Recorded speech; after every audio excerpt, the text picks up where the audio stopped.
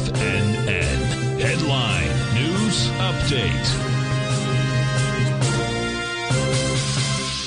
Welcome, folks. We have the Dow Industrials trading down 61, NASDAQ off 156, S&P's off 30. Gold contract down $40, trading at $2,049. Now, gold down $40 wouldn't be bad, folks, okay? But the bottom line is that you traded to 21.5230 last night, the overnight session, and it just got smoked, coming all the way down.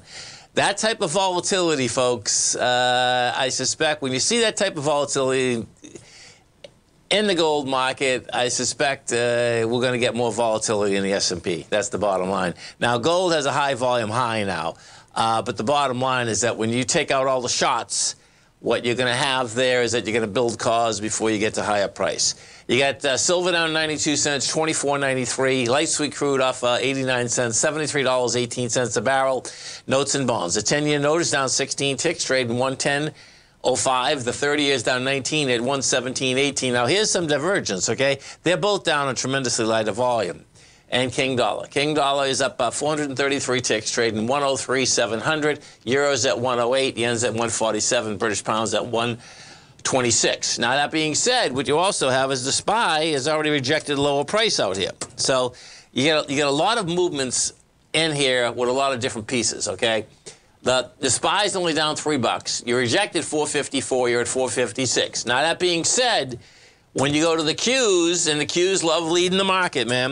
The Qs, different ball game. The Qs are into the gap, and you're going to have an expansion with volume. So the Qs are down 447. The top of this gap is we're at what, 385.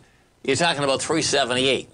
You know, so my take here is that you're going to slow turn, and number one, the NDX 100 wants to go fill that gap. The real question is going to be, does the S&Ps do the slow turn and come in and also want to fill that gap?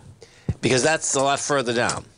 We take a look at the dollar. The dollar, you know, still having a hard time getting any type of traction. Now, the 0.382 retracement, however, on the dollar, you know, we're up 421 today.